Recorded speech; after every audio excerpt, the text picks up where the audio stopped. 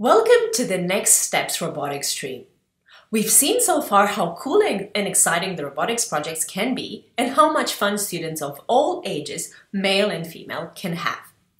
In this lesson, we'll look more closely at the process for building a robotics project. This process has 6 main steps as follows.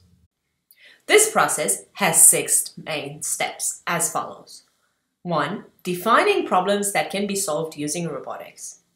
2. Building the robot, that is the hardware for the robot. 3. Designing the robot program. 4. Programming the robot program.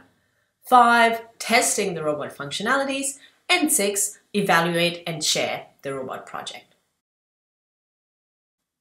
As a quick rule of thumb, any problem that contains a repetitive task can be solved with robots. This is, for example, the case of a robot needed to clean my office. It's very dirty. Or a robot that solves a Sudoku puzzle. Of course, these are not the only tasks that lend themselves well to robotics. Anything that requires precision or that can be done in a place where it's hard or impossible for humans to reach can be solved with a robotics project. A robotics problem needs to be defined clearly and precisely in order for a robot to be built.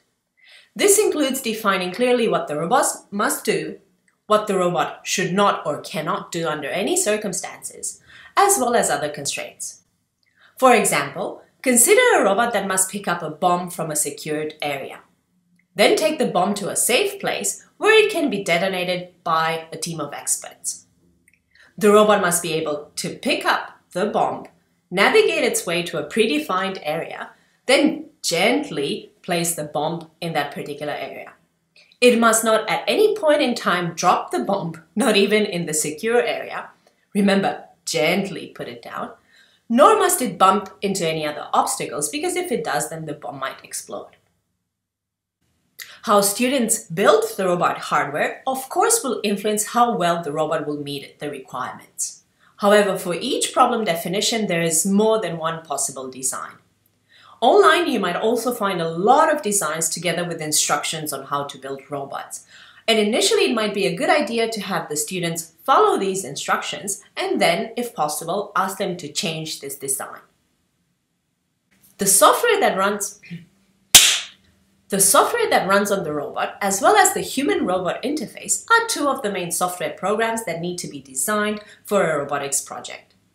In most robotics projects, one program runs on the robot, causing it to do whatever it is supposed to do. And another program represents the interface between the user that controls the robot and the robot.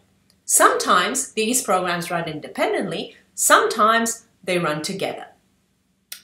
Now, the program that controls the robot can either be a graphical user interface, for example, in the case of the robot that was going to pick up a bomb and move it somewhere else. This graphical user interface is controlled by the user.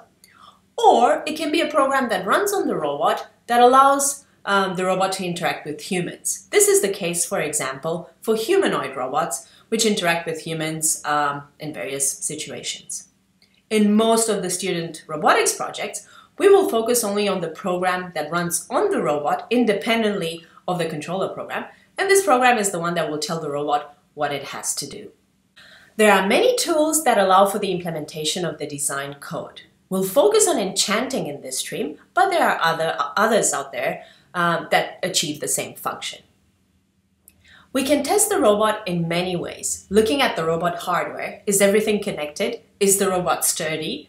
What happens if we just shake it a little bit? At the software that runs on the robot, does the software follow the design or meet the requirements, as well as both the software and the hardware running together, that is, looking at the entire robotics project. Similarly, we can evaluate the hardware and the software individually and then together. Does the robot do what it's supposed to do? Is the design efficient? Does the robot battery last for long enough? Does the software on the robot consume too much battery? There are different roles that correspond to each of the steps in this process, as shown by this diagram.